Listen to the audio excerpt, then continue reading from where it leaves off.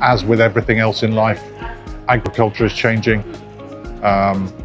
What that means, how it's done, where it's done, who does it. We're going through a period of change at the moment, and today is discussing what are the opportunities, how can we maximize that, how can we get better at it.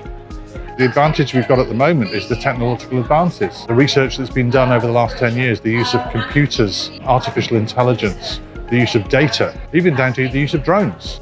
People are used to learning to drive a tractor, they've now got to learn how to fly a drone. It's still doing a similar job, but it's thinking in different ways and maximizing that.